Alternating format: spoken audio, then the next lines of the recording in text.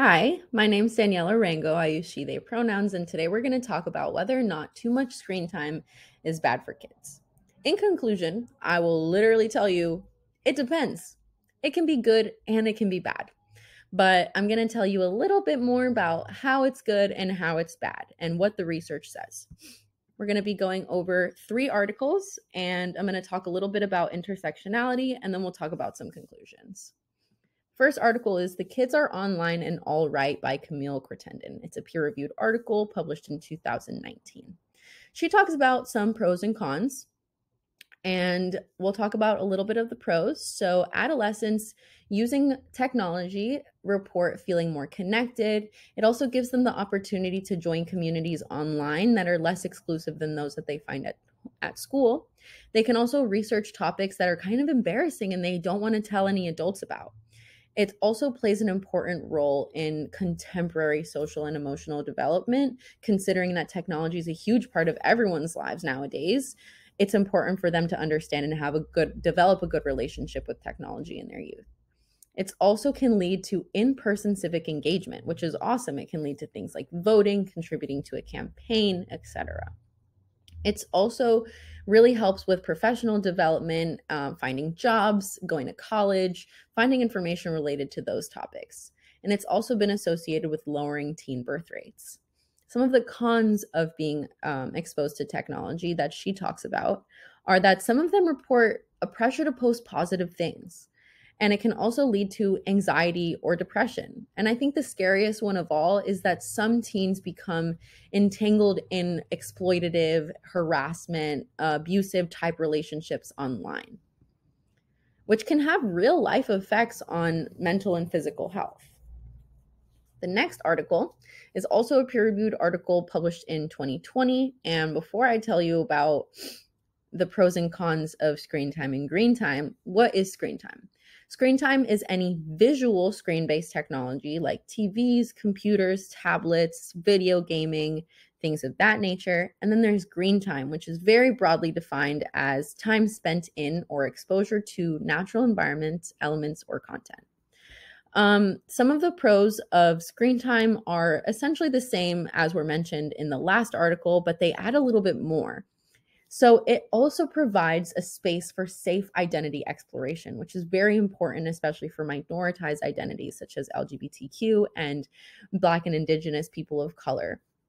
It can also provide information about the world past these kids' immediate surroundings. So it can really open up their worldview without having to go anywhere.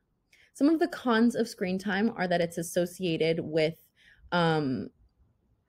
addiction, essentially, by stimulating the hypothalamic, pituitary, and adrenal axis and dopaminergic circuitries of your brain, by acting on these parts of your brain. And when you create a unhealthy relationship with technology that is affecting your brain, because that's where it's acting upon, it can also lead to real life consequences of your mental well-being and your physical well-being.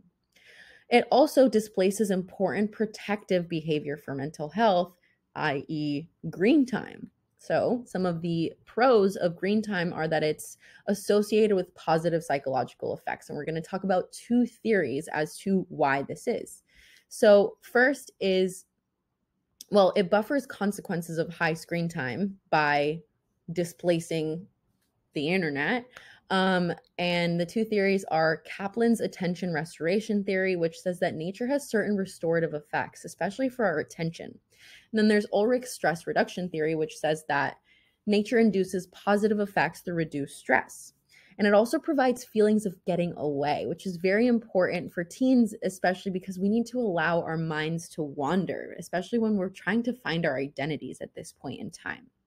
And also, it's important to note that as humans, we have a biological preparedness to seek restoration from nature, but we don't have this sort of evolutionary preparedness for technology. So dealing with it is kind of like a new area that no one really knows all that much about. There really are no true cons to green time, but I wanted to make it 4 boxes. So the real problem with the relationship between screen time and green time is that as technology is becoming more accessible, green time is going down. This combination is what is a problem. Let's talk a little bit about intersectionality so that we can understand how these problems are affecting different identities. So, for low socioeconomic youths, they're more likely to use more screen time and actually live in less green neighborhoods. So, that combination is really affecting them.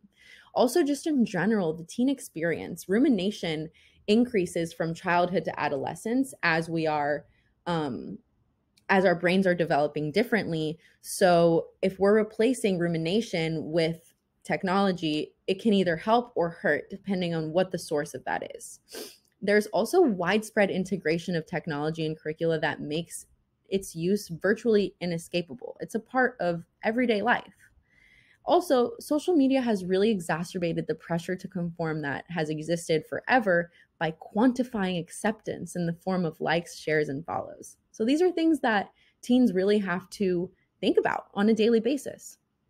Also, online access is particularly important for depressed adolescents because it can grant them opportunities for self-expression, find communities online so that they can feel less alone if they're not finding communities that they're really feeling secure and connected with in real life.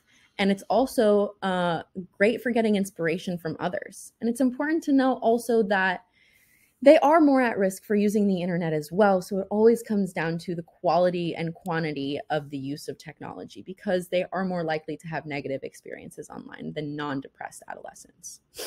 Also, houseless youths need technology in order to stay connected with loved ones via social media, also accessing social services and public transportation. So it's not only about their mental well-being, it's about their survival.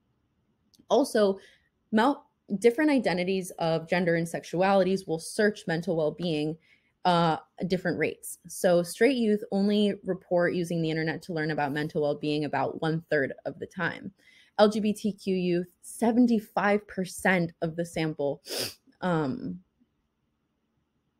searches for mental well-being topics. Only 1/4 of boys and 50% of girls. So different age groups different identities are also at special risk. So let's talk about conclusions. This last article is called "Is Too Much Screen Time Bad for Kids?" It's complicated by Jess Berthold.